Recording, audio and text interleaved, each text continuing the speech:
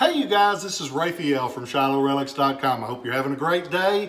We're having a wonderful one down here, and we're going to get to talk about something that I love, Civil War history. Every artifact has a story, and I feel very fortunate to get to bring those stories to you.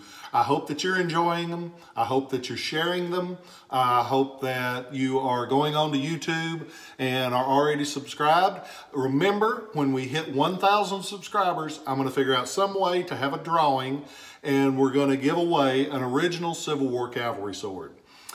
Today, we're going to talk about one of my favorite pattern swords of the Civil War. And this one was for the U.S. Navy. This is the one that has forever been known as the U.S. Model 1860 Naval Cutlass, which is kind of ironic because they weren't talking about them in the government until 1861. There was a letter that was written to James T. Ames on May 18th, 1861 from the government, and they're sending him a French sword that they want to pattern this sword after. So for years we should have been calling it the 1861, but instead we've called it the 1860, and that's going to stick because we've got 150 years worth of calling it that. So today we're going to talk about the 1860/1861 Naval Cutlass. They made these from June of 61 through December of 64. They were all made of this style at the Ames Manufacturing Company in Chicopee, Massachusetts. Ames used a really cool maker's mark, like you can see here. It's inside of a scroll design. It's got their name. It's got the Chicopee, Massachusetts location. When you flip that blade over, you see this. And this is the 1861 date, which lets us know its first year of production. They made about 22,000 of these during that time. And as I was reading up to be sure what I tell you is correct, it mentions that you don't see a 65 date, so they did get everything in that 64 time frame. The blade is very distinctive on these. It's a singled edge. It's got a single fuller going down the middle, and they don't make it with a secondary fuller. And the fuller is just the groove on each side. Most swords of the day will have a couple of fullers, the wide one and then a small one. This one only has the wide one. And so that's a little different than most of the swords you encounter. What makes them really distinctive, and you stand out from a mile away, this one has the huge brass basket handguard like this. And as you can imagine, it didn't take a lot to ding that brass and to dent that brass and to break that brass. So when you see one like this that's really pretty, it helps it. This sword also has the original grip on it. Because of their service, they get a lot of wear. They have a wooden core, and on top of that wood, they wrap it in black leather. And this is something that you will hear people disagree about.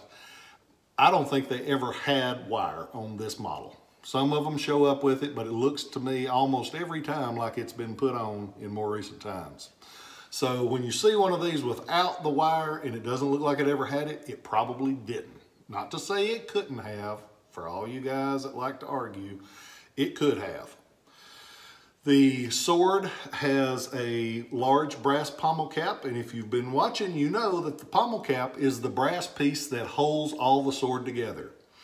On the front of the guard, where your thumb would feel comfortable sitting, a lot of times on these you'll see numbers or you'll see letters, and we think that those are for rack numbers or for possible identification on board ship. So we don't know for sure, but that's probably what they're for.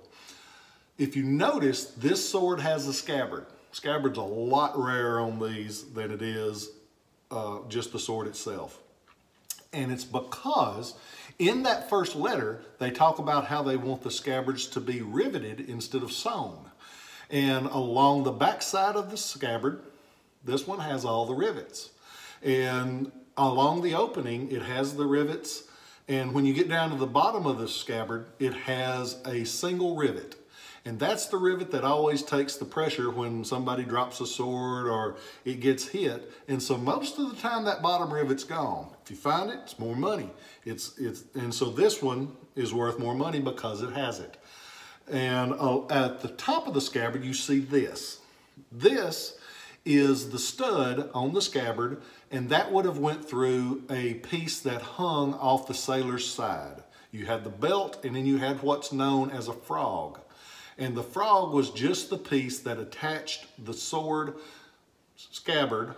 It attached the sword scabbard to the sailor's belt. I'll get it here in a minute. It's been a long day, but I don't give up. So we've got the model 1860/1861 Naval Cutlass. We've got the original grip intact. We've got a pretty brass guard. We've got a vividly clear Ames maker mark. We got an 1861 production date. Could have been anywhere because of that early date. We've got a full-length blade. We've got the scabbard that's nice. And we've got an opportunity to buy it. You can go on to Shiloh Relics. You can order this one. It's on there. I've got lots of pictures of it. I've also got a couple that are out of the scabbard that are less expensive. This one's going to run you $1,250.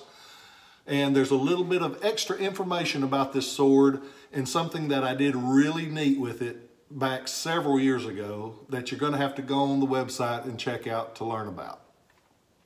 I've also got a couple of those French ones that they patterned this sword after. And so if you get a chance and get one of those refund checks, you can get both of them and show them the before and the after. I hope that you guys are well. I hope that you're taking care of each other. I hope that if you have someone that is special in your life, when you get home tonight, even if you've had a hard day, look at them and tell them you love them. Because you always want folks that you love to know it. And if the last words you ever hear out of my mouth are "I love you," I'm okay with that. I'm proud of it because I mean it when I say it. I hope you guys have a great evening. I love you all, and I'll catch you next time.